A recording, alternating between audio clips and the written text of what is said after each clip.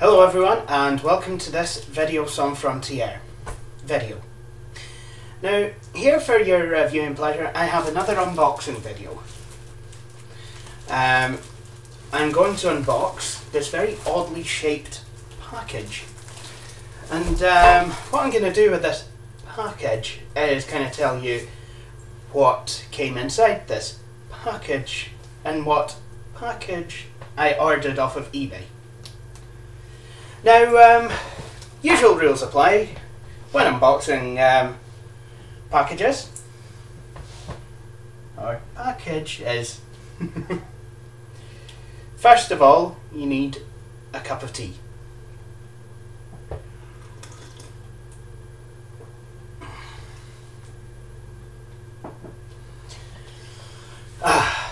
That is good. It's fantastic. In fact, a cup of tea is the most essential thing on unboxing something. As I said in my last video, you can also drink iron brew, but there's nothing quite like a good cup of Scottish blend. Right, you also need the package you're unboxing, and one of these. This is a non-ballistic, non-firearm, but still it could be used as an offensive weapon. So remember, people, you do not unpackage something while walking along the street, otherwise the police will come and get you, they will put you to the jail, and then one day you'll be in the prison shit. Well, never mind.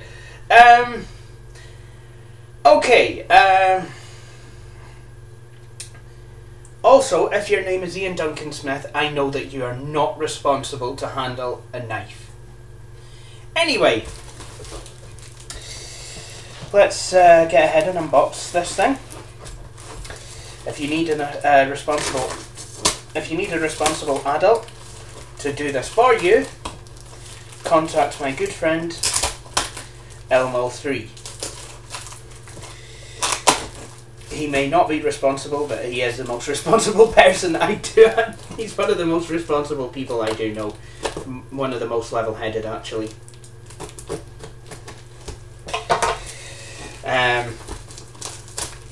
Yeah, I recommend you watch his videos. His political ones make so much sense. Alright. So I've managed to get into the package.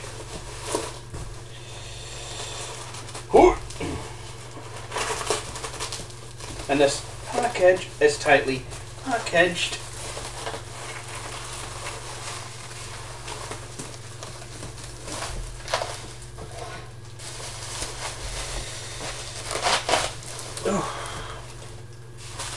Okay, well, the first thing I got given was some bubble wrap.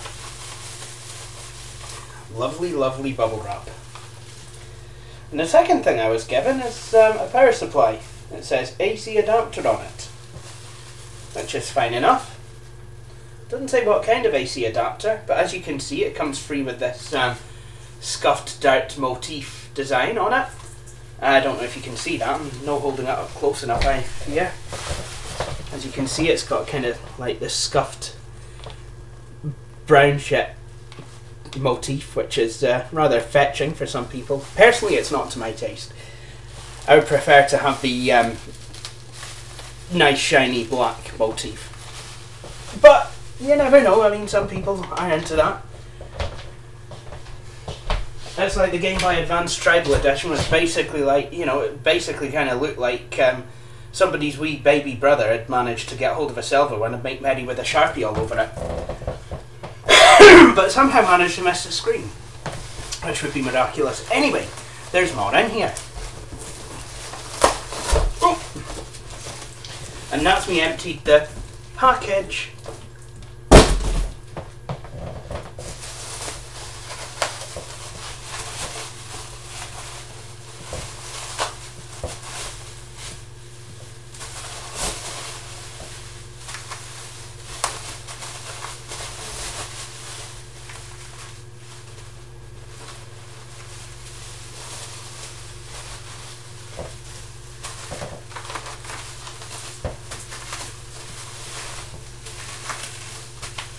Gee, you're such a teacher.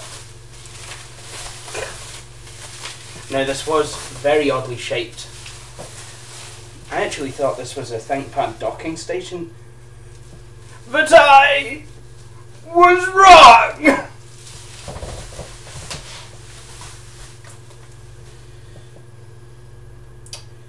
So, instead of telling you what it ain't, how about I tell you what it am?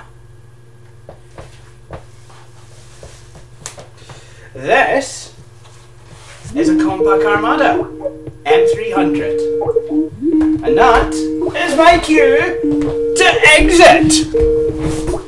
Okay, so as you saw, I unboxed a Compaq Armada M300. Now it turns out that the Compaq Armada M300, like the Evo N400C, is basically, it's an ultra portable, and it comes with this very nice wee slice. Now, let me take you a wee tour around the slice first of all, before we talk about the laptop. On the left hand side we have a USB 1 port, AC adapter, Kensington lock slot, speaker, and then we have a catch for the floppy drive bay. You can actually eject the floppy drive. On the front we have the floppy drive, and this originally came with a CD drive, but I nicked a DVD drive from one of the HP computers that I've been unable to sell. If someone wants to buy it, you know, I'm sure I can figure something out, but at the moment this has got DVD. On the right hand side we have the catch for the multi-bay drive, the right speaker, the eject button from the slice,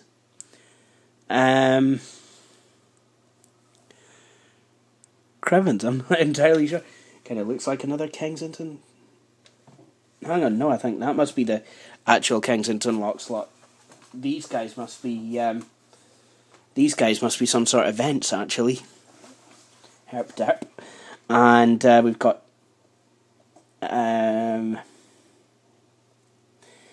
headphone out and microphone out. And then on the back we have LPT parallel port. Then next to that we have a regular docking station port, which basically leads me to believe that these slices aren't docking stations. I mean, they kind of act like it, in a way, but Windows certainly doesn't kind of act like it. Sure, you can run the machine without them, but it's like you can dock your docking station into a docking station, into a docking station, into a docking station, into a docking station, into a docking station. Herp derp. I think you can only do the recursive docking station thing once. Then you have RS-232 serial, and then a kind of worn out looking VGA port. Now when I got this machine, it was really, really dusty. It was kind of sticky as well. I mean, I had to kind of wipe it all down with a wet wipe. Okay, let's have a look at this. And then we have separate PS2 keyboard and mouse ports. So kind of like a regular docking station. Okay, so what I'm going to do is I'm just going to kind of put this down here. I'm going to plug it in, because the machine doesn't actually report itself as having a battery. Which is, could be worrying. On the bottom, it just kind of looks like your regular. Okay, there's a lock there.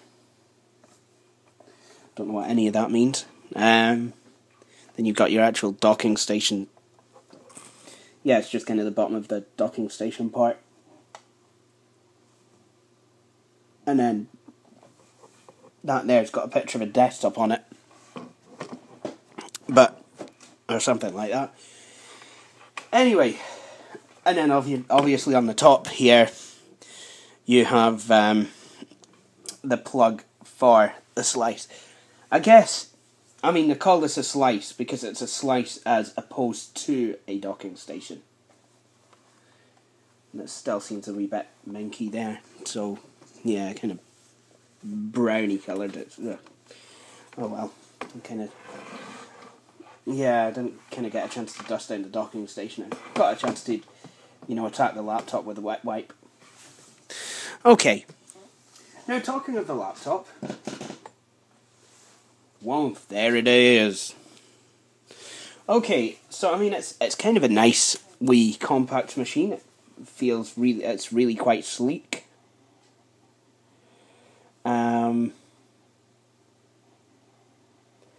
So let's have a look at it. Now, I mean, this kind of tells me that the laptop is best used with the slice, because there are some parts replicated on here, but others that aren't. So, for example, you have here an Ethernet port, which is not actually on the docking station, or the slice, sorry. You do have a power port. You have an on switch, a vent, Kensington lock slot, hard disk tray.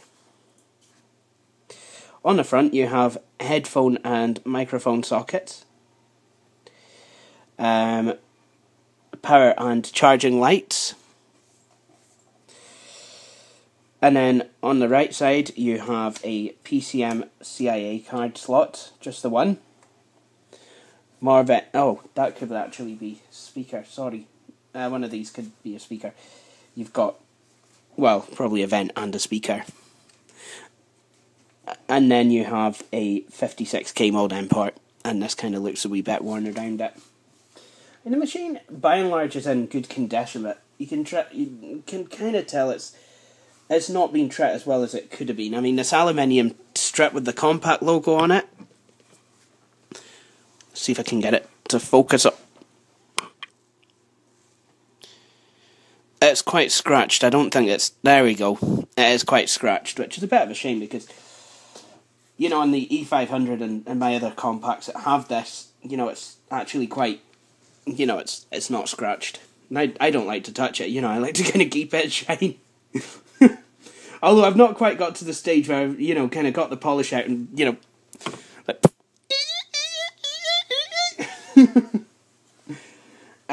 Right, okay, so on the back we have basically the spaces where the docking station kind of plugs in. Whoops, let's get the laptop into the actual frame there, would help. USB 1 port, RS-232 serial port, parallel port, VGA port, infrared, which again kind of looks a bit sticky. That could do with being attacked by a wet wipe. And then obviously we're back to the left. Now to actually put the Compaq on the slice, before I do that, there's obviously the fitting on the bottom for the slice. So to put the Compaq Armada M300 on the slice, basically what you do, you kind of set it at an angle, slide, you see those two bits here? No, you can't. These two catches here. What you do, you slide it in, and then the machine will kind of click. What you'll then do, set it down, and then push it down. And that's the machine, it's mounted on the slice. And for some reason, sometimes it likes to switch itself on. Ergo. Now there's not much actually installed on here. I probably should have done the video and showed you what was installed already, but unfortunately, well, not unfortunately, actually, it was a very fortunate thing. My friends called, actually, on Skype, my good friends, Matthew H16, the Power Mac Galaxy, as well as some randomer called Declan. Now I'm kidding on. And oh yeah, an Elmo 3 as well. As well as a mutual friend of mine and Matthew said. Yeah, so as you can see, I've installed the drivers. The OS enhancements have been installed, hence the Compaq OEM logo and the operating system.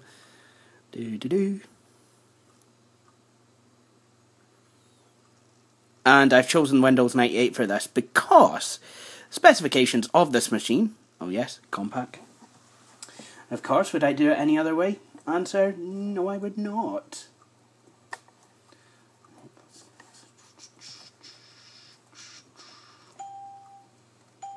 Oh, derp.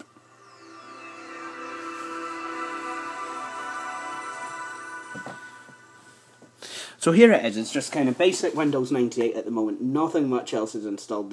I think there's WinRAR, and there's MS-DOS Rail Mode, which is on this machine migrated to the start menu. I've shown you what that does on other Compaq machines like the Armada 7750 MT. Basically it boots into a Rail Mode MS-DOS thing and then you can just play DOS games. 600 MHz machines can still play some DOS games relatively well. Chex Quest, for example, that run quite sluggish under Windows on the Acer TravelMate 522TX. Chex Quest, by the way, is actually, do you know what? I think we're going to try it.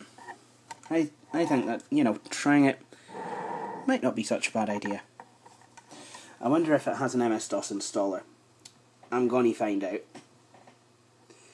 Because there's nothing else installed in here. Might as well do something interesting. This was a discovery I found actually on the Freakin' D YouTube channel, Lazy Game Reviews. And, I was really quite impressed with it. Basically what Chex Quest is, it, kind of came as part of, with Chex cereal in the 90s. That's an American cereal.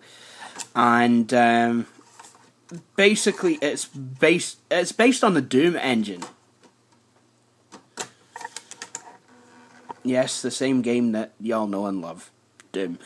And it's really quite interesting. It's quite funny. Windows 98 is now starting your MS-DOS program. Right, okay. So I have mouse support, CD-ROM support, and enough memory to go around.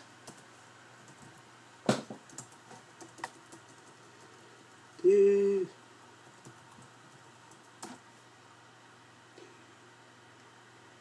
you want to return to normal mode to run Windows application again? No. Why? Why would... Seriously? Alright, okay, I'm going to run it from the CD-ROM. Just because that's how I roll. I'm a bad man. So naturally it's gonna dip on the sound. But, I don't know. Ain't nobody got time for that. Right, okay. What are we gonna do? There's no sound. I'm sure there'll be sound if I actually, set it up properly like a good wee boy, but I've not done that. But already I can tell this is playing a lot better on this than it ever did on the Acer. I really kind of felt awkward playing this on the Acer. It's a Doom part, and the name of the game, you've got to kind of beam aliens back to where they belong, like this wee guy here. There you go. You don't kill them as such, you beam them back to the dimension. I mean, the game advertises itself as being completely non-violent, and I guess it wants to make itself part of a balanced breakfast, and what I do, as a business owner, I feel that, I do have responsibilities. So, as a business owner, I would say that yes, a balanced breakfast does actually include an MS-DOS game. Every child should be playing MS-DOS games. Look, okay, I knew how to do this. I did this on the Acer TravelMate. Right. There we go.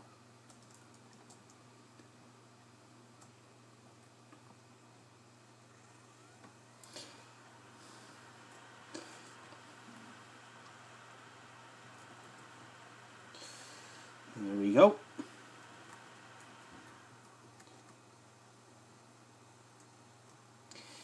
I do like the Compaq Real Mode DOS thing. I mean, why we didn't have it on our Presario, I will never know. But I know one thing. I am going to look for, drivers that might suggest such a thing exists, Because, I mean, a 200 megahertz K62, I reckon will run DOS games really quite well. Blah, blah, blah, blah, blah, blah, blah.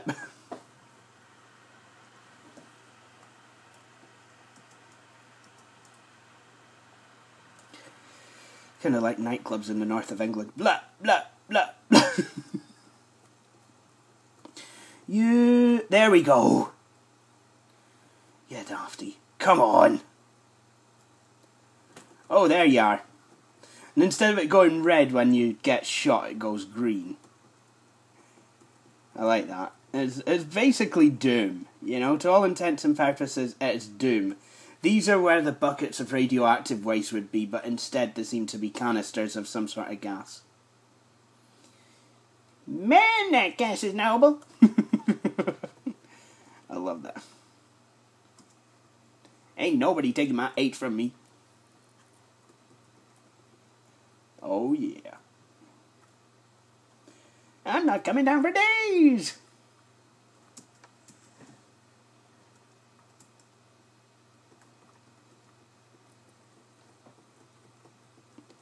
Die, yellow belly. Is this where I just came for? I would say yes. Yes, it is.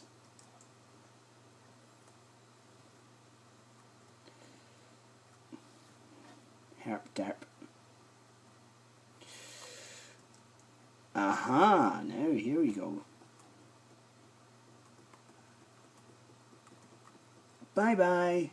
Do you know what? Before I do go here, I want to get more enemies. There's apparently meant to be secret corridors, so yeah. Oh my goodness, that thing. Don't you understand? There we go. Don't you understand the meaning of go back to your home planet? This is kind of like... It's kind of like, if these were, illegal... If these were, people of, from different countries, immigrants, this would be like you're playing as a BMP. Oh yes, I like this. When, hang on, that's an inanimate object. Herp derp. I do like that though. When when you run out of ammo, unless you get yourself some more, you've got a spoon. Actually works really quite well. Somehow the spoon has sci-fi properties that allow, you hit an alien enough times with one spoon, they get sent back to their home planet. But, aha, yes, now, here we go. This is a secret corridor. I just picked up a basket that has no ammo in it. Derp.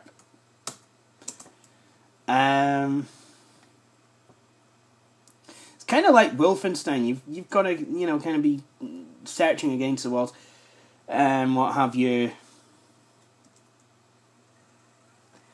You've got to love id Software.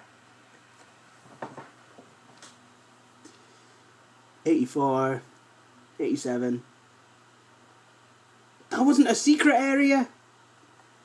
Oh, you've got to be kidding on.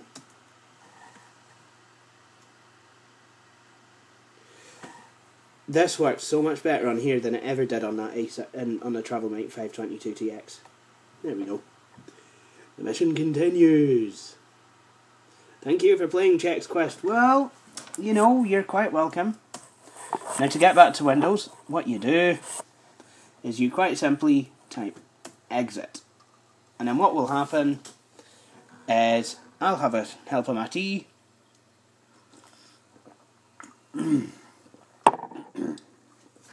Glug. And okay. And then the computer will boot back to Windows 98. While it's doing that, I'm just going to take care of something.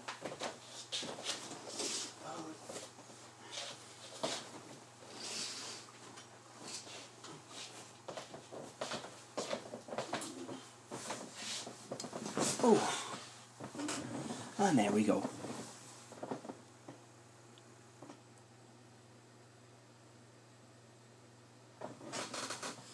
So the thing about the machine working on the slice, it doesn't act like a regular docking station. There's no eject option. I don't know if it's because I'd set it up all wrong, but, you know.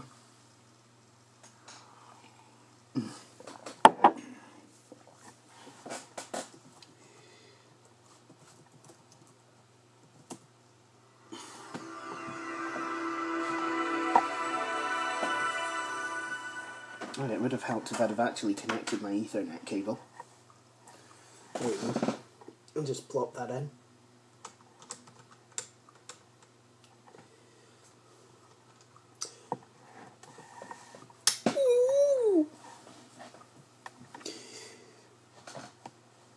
And then, of course, we have the machine.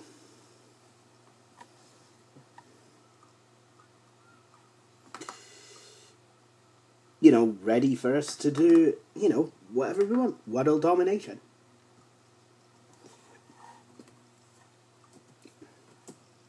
No. Yeah.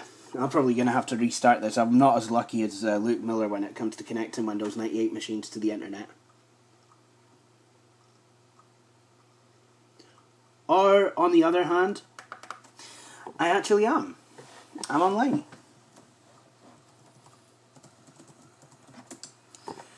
The magic of working with a Compaq computer. Way before HP bought them out. Internet Explorer 5, who else remembers this? Nostalgia. Well, I'll give you a hint. Doesn't work as well as it used to. Now, I don't know if I said this, my memory is terrible. Perhaps I should eat some RAM. But the specs of this computer, this is a Pentium 3 with 600 megahertz clock speed. It has got 128 megs of RAM. It has got an 11 gig hard disk, or that could be 12. 11 to 12 gig hard disk. And it's got ATI Rage graphics. I've not actually checked to see what memory we're looking at yet, so I will do that now.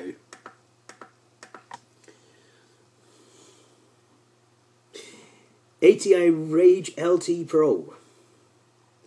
Let's have a look. Oh, and it's not going to give me a memory reading. That's very nice.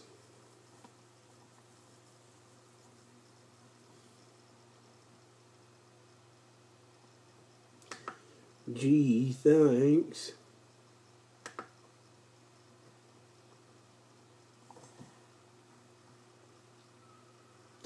So, basically, what I'm going to do now is just go away and install, going to go away and install the rest of my applications.